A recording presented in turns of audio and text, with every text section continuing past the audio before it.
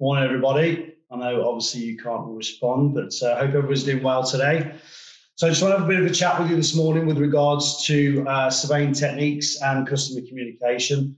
Obviously, it's something that you guys will probably do in your daily working schedules. I'm sure that obviously there'll be a lot of things in here that I talk about that you'll already do, but hopefully there'll be a couple of little pieces you can take away with you and implement into your daily working routine. I am a Brummie, so excuse me if my dulcet tones put you to sleep at some point, but I will try and keep the tone a little bit up and down. So surveying techniques and customer communication. So we're basing this on a customer has contacted you. They want to have a bit of a chat with you about a pest control issue or a pest prevention service that they might need. The customer in their head is going to be calling you for a reason. They want to know, why do I need a pest controller? Why am I at a point where I need to get a pest control service? So what we want to do first of all is establish our customer's needs. We need to find out why that customer is contacting us and why they feel they need a service put in place. And we want to do that by carrying out open probing questions. Okay, so types of questions you want to be asking is really straightforward. Tell me what the problem is. A nice, easy, straightforward question normally gives you a lot of information in the first instance. What evidence have they found indicating a potential pest issue? This could be that they've seen a rat at the bottom of the garden. They could have found droppings. Could be noises coming from an area of a property. Could be various reasons as to why they believe they have a potential pest issue. How long has the problem been going on for? Is it a problem that's recently started up? Is it something that they've had to try and deal with previously and unfortunately been unsuccessful? What are their surroundings like? Now, this is a key one because obviously if they've got neighbours who leave rubbish in the garden, if you're a business and you're surrounded by, sort of railway or embankments, if you've got canals or rivers nearby, all these sorts of things will then help you establish the level of problem. What previous pest control have you had on site, if any? If they might not have had a pest controller out previously, they might have tried to attempt to do it themselves. And what type of building are they in, or what type of property? Last thing you want is to be going out to a mouse infestation that's in a terrace property, mid-terrace. You're going out fighting fires and you've got the problem coming from one of the neighbours. It allows you to then do next door calls and establish and obtain more business from that area. And what concerns do you have about a pest issue? I think this isn't necessarily something we always ask. My idea of a pest isn't necessarily yours, and the same with your customers. I have spiders in my house. I tend to pick them up and go and move them to areas such as the garage or the cellar where they are going to do more good for me, taking down flies and things like that. So my idea of a pest is not a spider. This might be on the top of your customer's agenda. So it's establishing what your customers' concerns are about having a pest. So these questions are going to bring you to one of these answers. Okay, so we're going to be looking at things like remove or eliminate the pest issue. It could be to do with preventing damage, or down to if it's a business, legislation, or protecting from financial loss or damage to reputation. It could be just to overcome pest-related distress. It could be an insect or a particular pest species that isn't really going to cause too many issues, but your customer might find it distressing to have them in their property. So we now know what their expectations are. We can manage their expectations. The last thing you want to be doing is offering your customer a complete eradication of cluster flies when you know, for example, there's a potential this is going to reoccur over a period of time. So why do we survey? So a survey, to me, is an essential part of treating and dealing with a pest issue. There are obviously a lot of situations that you might find yourself in where you're not going to have to survey. I do appreciate that. If you have a wasp nest call out and you find that the wasp nest, customer says it's 5 feet off the ground, there's a small hole, wasps are going in there, are you going to need to do a full site survey? Probably not. We'll give you a quote over the phone. But there is an element of a survey that you'll need to do when you go out to do your treatment. And that is site-specific risk assessment. So you need to be carrying out a site-specific risk assessment, whatever you're doing, wherever you're going. And it could be a variety of reasons. Access. The last thing you want is you're working at heights and you find you need scaffolding, or you need a cherry picker, even a ladder to get into a roof space. The last thing you want to be doing is turning up to site and find that you've got no access. PPE requirements, building sites. You're going to need to have steel toe cap shoes, hard hat, high vis. You might have to have if you do the spray treatment, a half face mask respirator, or even a full face mask, depending on the type of treatment that you're doing. So all these things you need to obviously consider. Potential for cross-contamination. chucking a one shot into a roof space or going up and using your fogger and you haven't done a site-specific risk assessment and established there's an open water tank or even bats, which I'll come on to shortly. Open water tank, you go and contaminate the property's water source by using a chemical in that area. Small children or pets, you go and do Mrs. Smith's house for a spray treatment, you haven't established she's got a cat, isn't particularly evident. Cat's out and about running around, comes back in after you've done a treatment, you haven't allowed for that evacuation time afterwards. So obviously just to establish those sorts of things. Environmental risk assessments as well. Again, should be something that are always carried out if you're doing external treatments. Is there a water course nearby? Is there a pond? Last thing you want to be doing is doing a wasp nest treatment with dust going into a building and the dust ends up in someone's koi pond, killing their prize koi. So you don't want to be doing that. Wildlife and non-target pest species are a massive thing at the moment on everybody's lips. We're trying to sort of protect the environment a lot more with the products that we use. Make sure you do a full environmental risk assessment. I, in particular, had a site that I surveyed, nice and straightforward, care home, a few boxes around the site, that was all that was needed. Environmental risk assessment, we were able to establish there were actually owls on site because there were owl pellets. So obviously, the last thing we'll be using is a rodenticide in that area. Bats. As I've mentioned previously, bats on site, bats have a lot more rights than we do in a lot of cases. And as you guys all know, and girls out there, the last thing you want to be doing is doing a treatment in a roof space where you haven't assessed whether there's an issue with bats. So you need to establish that whether there's that problem in the area. The weather, if you're doing an external treatment, it might be something that you'll do on the day, but if you've got inclement weather or you've got high gale force winds, the last thing you want to be doing is a wasp nest treatment going into a building with all your dust blowing all over the place. So these are probably the most important things to carry out when you're doing a survey. Other things for surveys as well, identifying pest species. Customer rings you up, says they've got a noise in the roof space. Does that necessarily mean to say that it's a squirrel or a rat? Probably not. In some cases it could be a bird. Depending on where in the country you are, it could even be gliscus. So the last thing you want to be doing is offering the treatment over the phone without actually identifying the pest species that you're dealing with. Sounds, customer rings you up and says they've got sounds in the wall cavity. Does it always necessarily mean to say it's rodents scratching or chewing? I don't know whether you've ever had this, but in some cases it could even be a wasp or a bee's nest. Establishing these things, again, will allow you to identify the treatment if needed. And droppings as well. You and I, trained eyes, we know what we're looking for when we go out to sites in terms of the droppings. Your customer ring you up, they're just droppings. So you need to be on site in order to establish exactly what's happening. Okay, pest activity level, identified by a survey. Is it just a single problem with it, a single issue with a pest? Has a rat walked past an open kitchen door and found its way into a building? Therefore, you have a potential issue, but it is just with one particular single ingress. Is there an issue with multiple pest species? Just because a customer's found a bed bug, it doesn't mean to say that there isn't more of an issue that's harbouring within that area of the property. Obviously, a survey will help you to establish and identify the level of activity.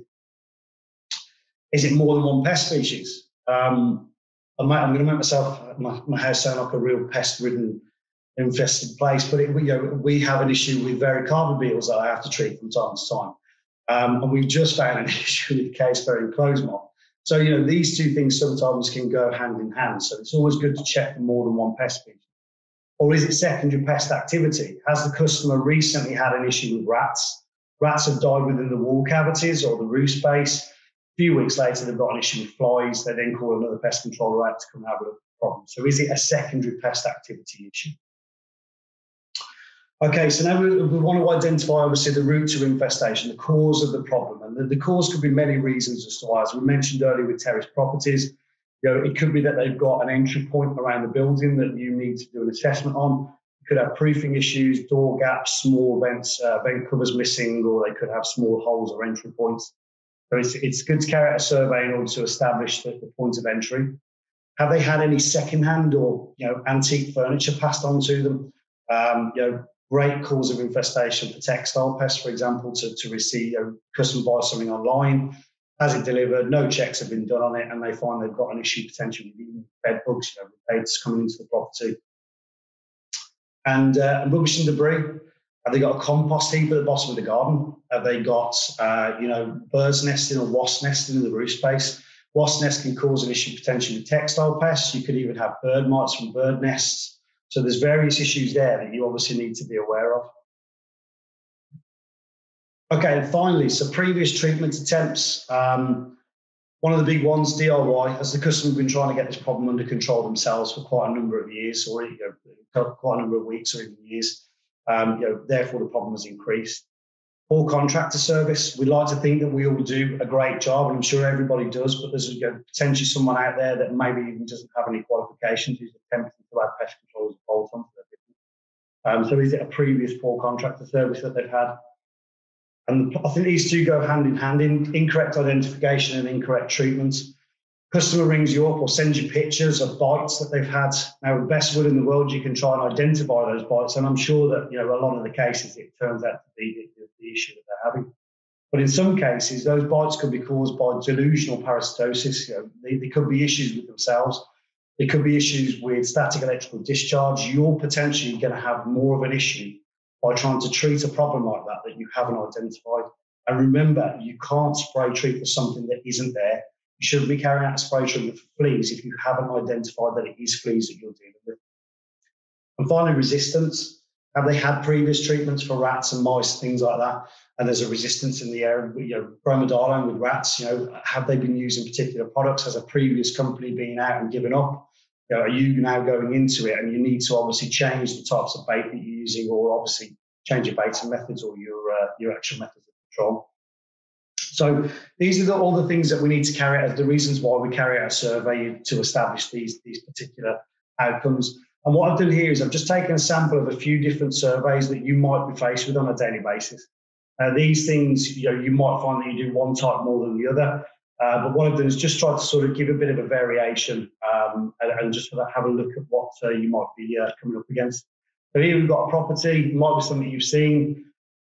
First thing you notice, it's in a rural location. There's a potential here for several different issues with pests, so it might just not be related to one pest. You've got overhanging trees, depending on the time of the year, whether they've been cut back. You could be getting an issue with squirrels. If we notice at the back of the property, the ground is slightly raised, so therefore the house is built into the ground at the back of the property. This could be allowing in things like insects or even rats and mice to gain entry into the property itself. Are the soffits in place? Are there small holes and gaps under the doors or around the building at points? Damaged ventilation systems, placing a small vent cover over them will help alleviate certain problems. And then you've got things like overgrown plants and shrubs. Not saying to the customer, get rid of all your plants, but there might be harbourage areas in this particular area that you need to obviously cut back in order to be able to see and to be able to treat. So there's various things like that. I know bird feeders as well, which I haven't put on here, but bird feeders are absolute nightmare when you're trying to get a rat problem under control. Obviously, talking to the customer about these things will help you. So here we've got a hotel, a floor plan of a hotel, issue with bed bugs. Customer in room 208 has gone to reception, reported that there's bed bugs, and the person in the reception will do is move them to another room, obviously potentially therefore spreading the problem. So what we want to do, you've been called in to do a survey. What you always want to do with a bedbug infestation is carry out a cross-check. So you want to be checking the rooms either side, and even in some cases above and below. So it might be room 308 and even room 108, which is below it. So always do a cross-check in terms of the survey that you're carrying out. Check with the storage areas as well, the laundry areas. These could be areas where the maids have taken the carts into those areas, and now there's an infestation there. It'll allow you to try and establish how far this problem has spread. Remember, the maids or the customers seeing the infestation, it's at a point now where it's evident. So this problem could have been going on for weeks with people going in and out of that room. And in certain situations as well, remember that bed bugs will migrate. I don't know whether you've ever had customers who try and starve them out. And you explain to that customer they can go into a state of diet pause. They don't need to feed for 6 to 12 months. In certain situations, and they will migrate to other areas to find food. So it's always good to bear that in mind when you're dealing with your customer. The last one we've got is a manufacturing site. I'm sure we'd all love manufacturing sites that look like this. This is obviously somewhere that's very brand new. It's probably a pest prevention that they're calling you out for. They've had a previous site where they've had issues, and they want to make sure these issues don't occur again. We're going to look at this particular picture in question. At the very top there, you'll see there might be an issue that you can highlight to them that they could have with birds. So there could be an issue with gulls or pigeons in the area. You've got a lot of canopies, a lot of loading bay doors. They might need to have either spiked or netted. Making these recommendations doesn't mean you're necessarily going to get the order there and then, but it could be something to highlight to your customer to keep an eye out for future reference. So the loading bay doors, you could have potential fly issues. In a building like this, you're never going to reduce that down to sort of low or completely eradicate, but you might be able to get it to a level where it's more manageable with things like fly units and fly control measures. But just something as simple as a strict curtain on the doors. You could place PVC curtains on the doors. It'll help not just with flies down, but it'll also keep the issue with potential birds coming into the area. And then loading bay doors as well, small gaps at the bottom of the doors, bumper seal, nice piece of bumper seal across the door to make sure that door then reaches the ground and there are no available gaps for any rodents passing by. It could be waste, just off this picture, there could be a bin area or a waste area. At the moment, it's a brand new site, but in a few weeks' time or a few months, that could be overloaded with certain materials. It's always good to check these things. A couple of little tools that I think are great to have. Google Earth, Google Street View. Google Earth is obviously, especially if you're doing something like birds, great. You can take a picture of the building itself. You can then highlight to your customer where you want to implement proofing, and then you can put that in your report to present back. Street View, you're going to get a front elevation of a building, which again will allow you to put on there, highlight where you want the spiking to go, as with the previous picture, where you want the proofing to be placed, and then it allows you to present that back to the customer a lot better. Obviously, a great mobile phone. They've all got good cameras now. It's always great to take pictures. Torch, probably not the best, so you probably do need a torch to go with them.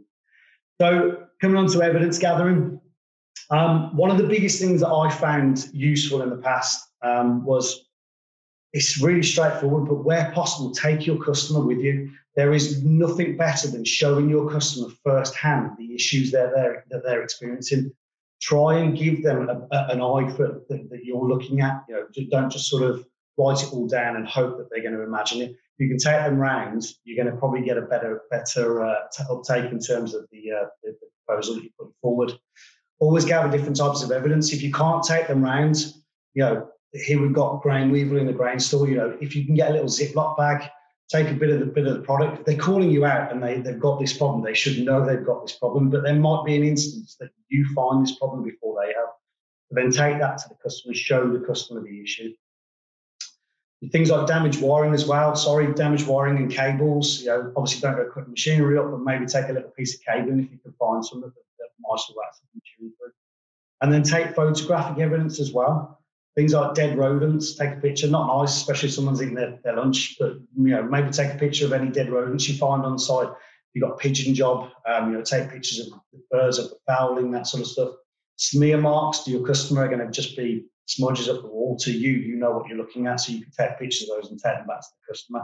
Or even bin areas, overloading rubbish for your recommendations. And finally, we come on to selling the service to the customer.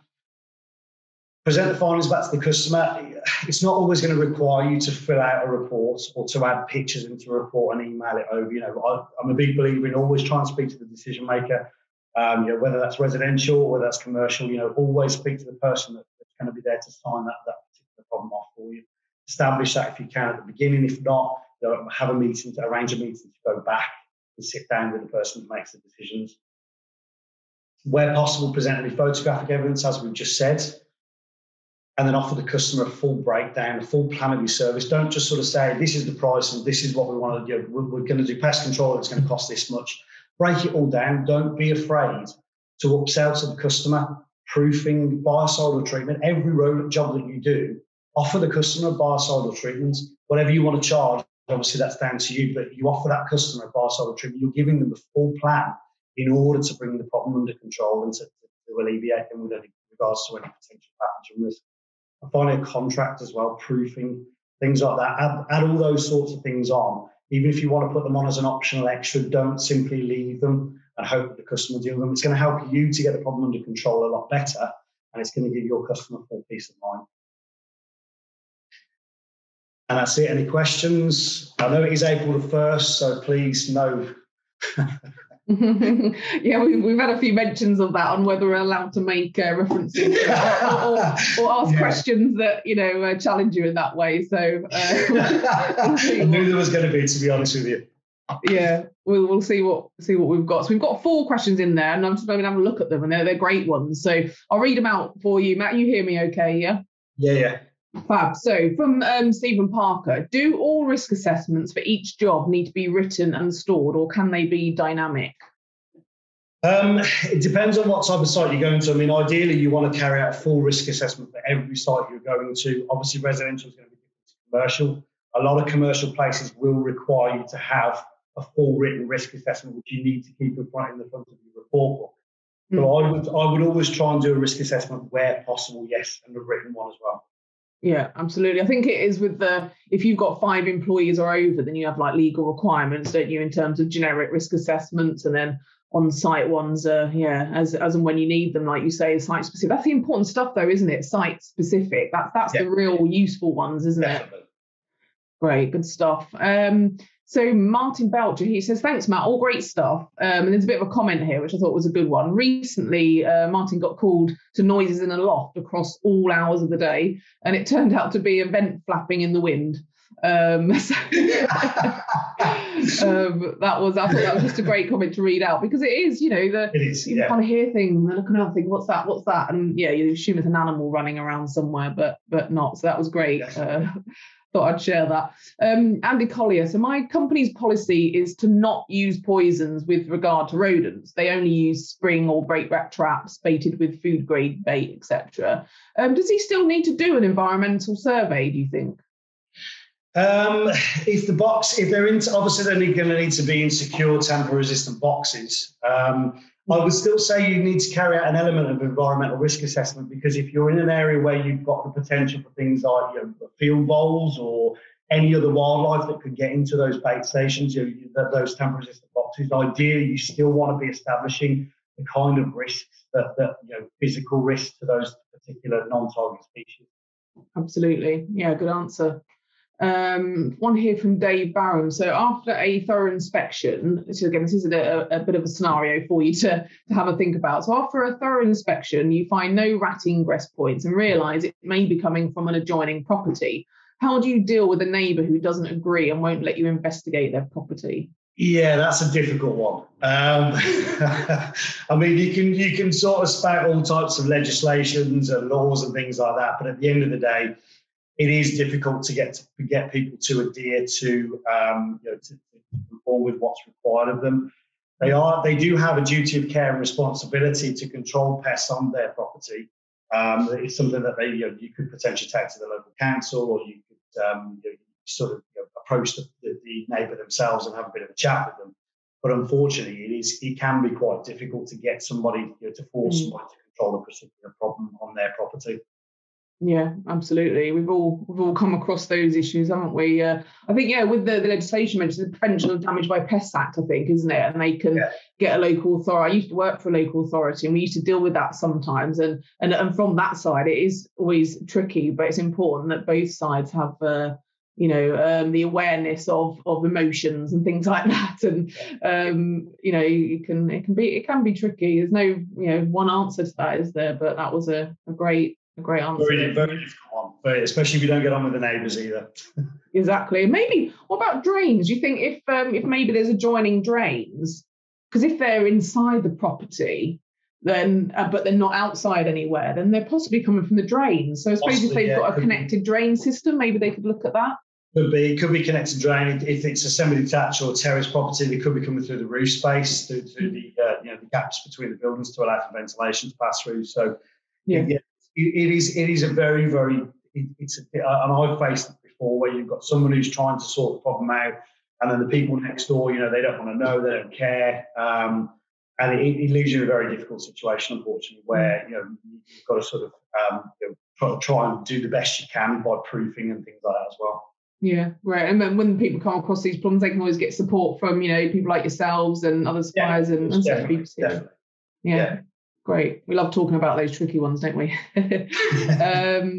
Okay, so we have one here. So pest risk is a variable factor. Do you suggest to carry out an assessment at regular intervals and plan pest mitigation actions?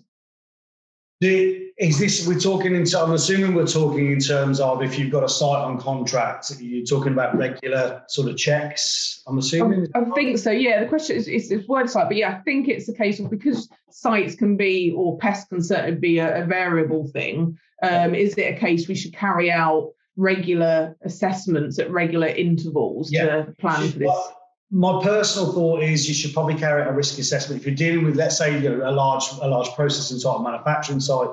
Even if you're sort of, you've got the issue under control and you're going out and just sort of doing the regular checks, you should still carry out maybe a little risk assessment once every 6 months in order to establish if there have been any changes in the environment around you, if they've had any new additions to the building, if there's been any further issues with regards to proofing.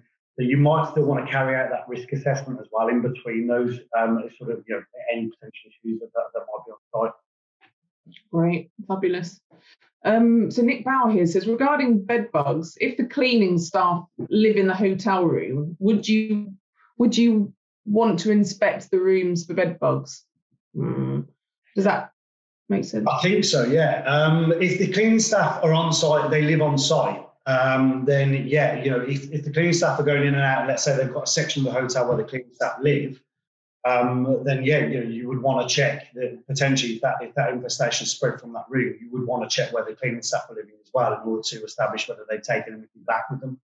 The same with anything with bed bugs. If you've got a customer, as I say, that moved from one room to another, you've then got the problem that it's not just those adjacent rooms. If they've been moved to another room, you need to identify where they've been moved to and survey that room as well and make sure that if the problem has gone to that room, you then try and trace back to where it's been, where people have moved around. It can be difficult, but then maybe put bed bug monitoring in place around the whole of the site. It gives you extra extra things that you can put onto your service, and it gives your customer a bit more peace of mind as well. Great. Dave Harrison, so there's a couple here. I think let me try and word this properly. So the risk of gnawing and fires. It's echo time with next door. Sorry, do you know what? I'm not sure. So Dave Harrison, sorry, I can't read your question properly. I'll read it word for word and see if it makes sense to you, Matt. So the risk of gnawing and fires, it's EHO time. There we go. EHO. So the risk of gnawing and fires is EHO time with next door. Right. Okay. So Dave's making a comment with regards to if there's a problem next door and getting EHOs. I think it's more environmental action teams, because EHOs or environmental health officers are normally food related and food business related. Yeah. Whereas it would be I think they call them environmental action officers. They do like fly tipping and stuff like that, as well as rats in places you don't want them. So great. I got there, Dave. Sorry about that. I just my eyes were deceiving me. And also Dave's mentioned bed bugs. Check things like vacuum cleaners and because possibly ask some questions about that. Really good point there. Okay, so Nick, oh no, I've answered that one. Or you have, sorry. Kevin Harrison, should risk assessments be carried out annually and dated when carried out? Can you give advice on environmental risk assessments also? I think risk assessments comes down to being sites, but in terms of the site itself, I think it is annually. I can find the information out for you, but I'm not 100% certain. But I think it is annually. You should carry out at least one risk assessment per annum on a site that you have on an ongoing contract. And yes, they should always be dated, and they should always be in the report book, so anybody who comes onto site can access them quite easily. Great, good stuff. I can give some more. I do a lot of health and safety stuff with the BPCA and contractor schemes and things. And with risk assessments, the law, the Health and Safety at Work Act, is that as a minimum you have to date them and address them every year, once a year, but really as and when things change. So again, if you buy something new, or I don't know, you buy a big batch of new ladders and you've got a working at height risk assessment, you should then review it at that point that you purchase those new working at height equipment. So it's generally as a minimum, it's got to be dated every year. I'm always chasing people on that, but generally as and when it changes. So you're absolutely right on that, Matt.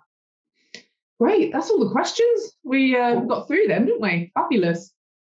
Fantastic, thank you. Great, well, thank you, Matt. That was that was great. It was some great questions and really useful talk. Thank you. Well, thank you very much. Cheers.